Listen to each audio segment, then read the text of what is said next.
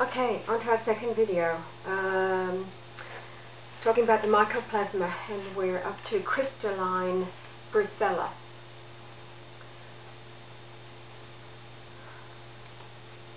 The title page of a genuine US Senate study declassified on February 24th in 1977 shows that George Merck of the pharmaceutical company Merck, Sharp and Dohme, and in brackets, which now makes cures for diseases that at one time it created.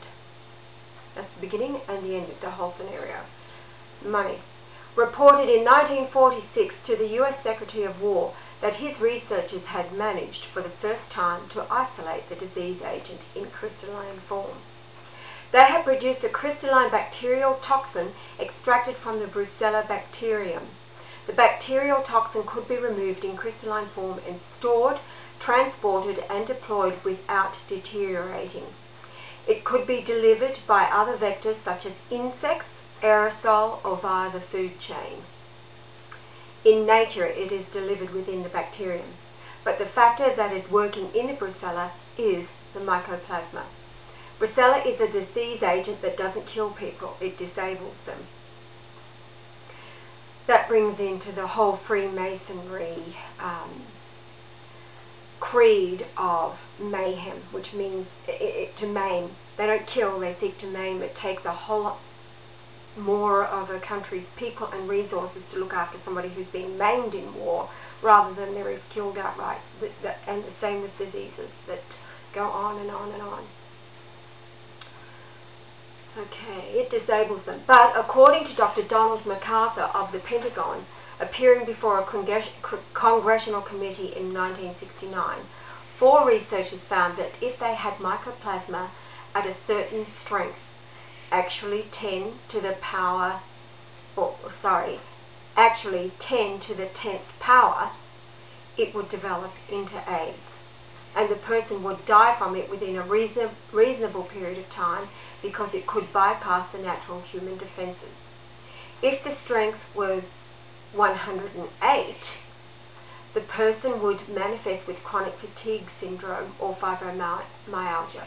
If it was 107, they would present as wasting. They wouldn't die and they wouldn't be disabled, but they would not be very interested in life.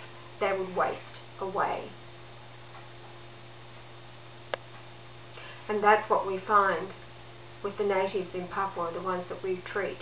They are wasting away, they're not interested in life, they're tired, they have no energy, they can't think straight.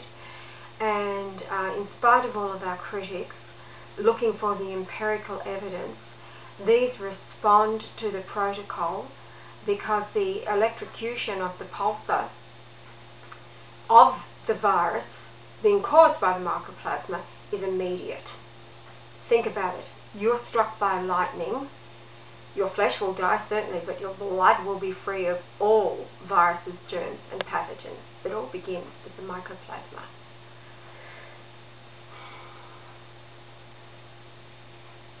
Most of us have never heard of the disease brucellosis because it largely disappeared when they began pasteurizing milk, which was the carrier. One salt shaker of the pure disease agent in a crystallized form could stricken the entire population of Canada. It is absolutely deadly, not so much in terms of killing the body, but disabling it. Mayhem.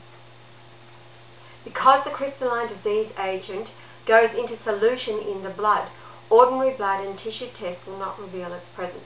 The Mycoplasma will only crystallize at 8.1 pH level, and the blood has a pH of 7.4. So the